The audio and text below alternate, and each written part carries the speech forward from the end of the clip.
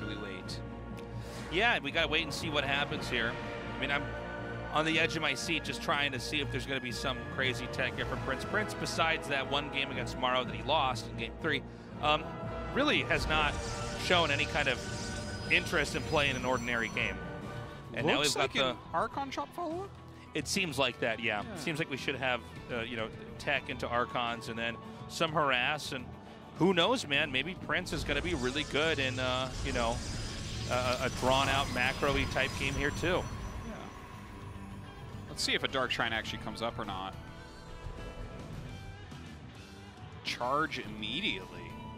Interesting. All right. So this is actually more of a macro-esque opening. I think what we'll see is instantaneously Immortals being made to go with that. I think you're probably right. Because there's a Forge on the way and probes are being made, but yeah, I think with Charge this quick and that many gates, we have to see a mass sellout warp in as soon as the Prism gets on the other side of the map. I think you're right. Now, he is getting that Forge with that too, so. Yeah, so it might be like, okay, let's do this attack and actually upgrade behind it. Get into a macro game still, but this attack in and of itself, do we have Roaches tasteless? We don't. You gonna hold this with Lings? Oh my God. Oh my God. Scarlett does not see the warp in Oh man, and this is gonna go right on top of those queens. Yeah, head shake from Scarlett there. Her queens are gonna fall very, very quickly. Oh! Ooh, saves it right there. Okay, can't use that transfuse. A lot of Lings getting in on top of everything now, but with the Archons there to help. All right, the next warping round is gonna be above this. We see it just up there on the high ground. Warp Prism not taking much damage either, by the way. Yeah, the Queen's doing their absolute best here. Some of them getting very, very low. No transfusion energy left also. Scarlett, good gets pick. a Prism and it had an Archon in it. Yeah, and that immediately shoots this rush in the heart. It is done. Scarlett took some damage there, but shot that down. Right before that camera shot, she gave a big smirk. And I think she should have, because when you look at that, I thought a lot more damage was going to occur. When she did not even see the warp in and immediately lost a queen, it's hard to emphasize. Looking grim. If you don't see them warp in and you have so much less time to react, it's crazy. Now look at this, 3 Stargate. 3 Stargate. Prince is such a cool Protoss. Yeah, and look at this. Okay, he saw... he had to have seen the Spire when he was over there, right? He must have, because this is such a good response to the mutants that are coming out. This is like a map hacker move. Scarlett only saw 2 of the Phoenixes and only 1 of the Stargates. Yeah. Which, that's like normal, and you can still make your mutants and fly across the map and fight against someone who has 2, 3 Phoenixes. But here, it's going to be like +1 is on the way and 3 Stargate Phoenix. These mutas, it's not going to look good. They are going to get so wrecked. Yeah, this is... really bad. When she sees this, it is... Yeah, this is going to be... She's not going to be happy. Well, she's going to be shocked. This is going to be an investment that is actually going to put her behind. Yeah, she is teching up, right? She's getting all sorts of upgrades, going to Hydralisks and whatnot. Yeah, she's still set up for the late game. The Phoenixes have revealed themselves. Oh my God, look at this. As they chase the Roaches, the Mutas fly into the main base. Beautifully set up by Scarlett. So had the Phoenixes been there to fight the Mutas, this would be much better for Prince, but instead, we already have over 10 probes being killed off. Stalker's warping in, but I don't think this probe count's going to go. I think it's going to get a lot worse before it gets better here. Man. Look at that. And look, 19 probes being killed off already. 22 probes have been killed here. And look, yeah, that sucks. The mutas are all taken out, but it's not like they didn't pay off. Well, that being said, right, like we actually have a pretty good standing army from Prince. Sure. Maybe Prince can go across the map and get some damage done. With the number of Immortals and Phoenixes here, you know, if you can pick up like everything and then the Immortals kill everything else, I mean, there's enough Phoenixes. I think there's literally more Phoenixes than there are Hydras right now. Yeah, I think you're probably right about that. Actually, almost the same number, yeah. Yeah, look at this.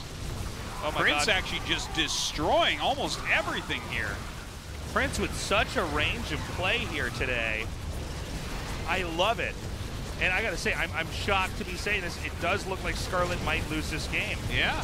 We're going to see if she can handle this push, but when you see them push past this first hatchery and drones are being pulled, it's usually a bad sign. Yeah, generally. Now that Spore is actually taking care of the Prism. The Prism's gone. So maybe there's some sort of chance here, but behind all of this, I mean, Prince has a lot of production still. 12 drones going down.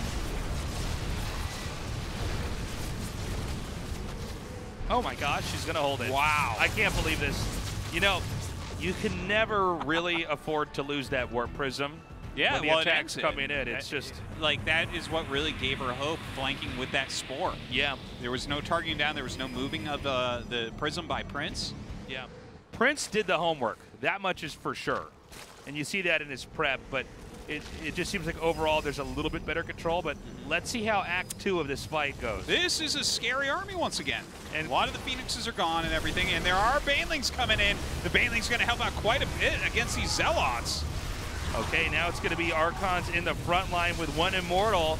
The Phoenix number again is very, very low. We have some micro here with the Warp Prism trying to help these units that are injured get away. Again, everything pretty heavily damaged here. Scarlett doesn't seem to have anything back here despite having so many workers. It seems like this army's going to continue to push here. Yeah. That Immortal is still very low on HP. And the Prism's still around. That's a big problem. Another warping round can be put out. 25 drones going down. We're over 30 now as well. Targeting on that Prism. She does pick it off, and she might just hold on here once again. Yeah, it seems like Scarlett will once again narrowly survive, but Prince, again, the damage has been dealt. That was so many drones going down. Scarlett's back up to 61 workers, but that's time that she didn't have to make attacking units. She does have some more army as well, though. Lurkers can be very good depending on the angling you have when you're taking them. Remember that Archons are not that great against Lurkers. Hold position Lurkers. Oh my God. Oh! Surprise!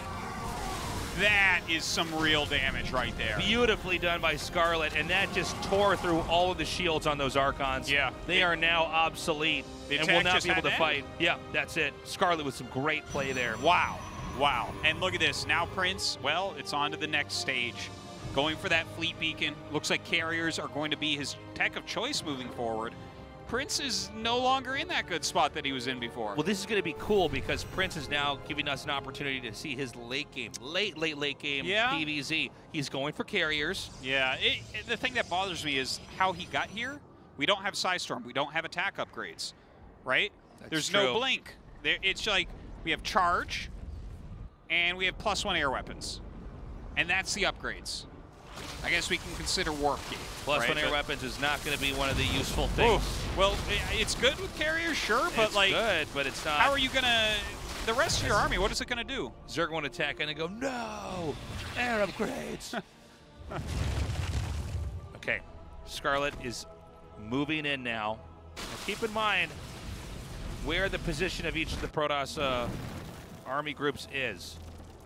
Because it looks as though Scarlett wants to actually try to push up into this area. Oh, this will allow the Protoss army to merge up together here. Ooh. Harpooning the first carrier, harpooning the second. All right, yeah, good harpoons there.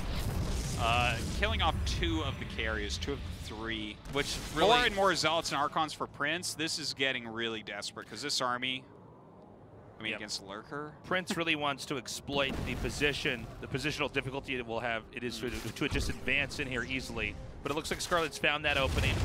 Not enough there to make any kind of concave that could drive that around away. Yeah. Is Scarlett going to go for the top base here?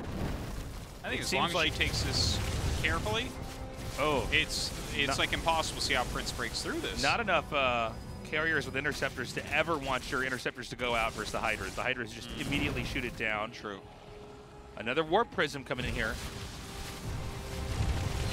All right, let's see what he can do. The Zealots just disappear with these Lurker shots. Even with the overcharge. A flank comes in, though. This is still a big army from Prince. It's just Scarlett's army is so strong. Oh, my God. Oh, the Lurkers. Oh, my God. Okay, finally does take that out. She's getting driven out here. Yeah, I'm shocked. Yeah, those Archons had a very good arc against the Lurkers. Yeah, the flank was really, really nice. And Prince was basically maxed out as well. Still liking it for Scarlett, though, to be honest. Sure. No, I see what you see here. If Prince had splash damage, if there were... Psystorm would be the best. Right. But even some disruptors here could be really helpful. Well, especially against Hydra Lurker like this. Yeah.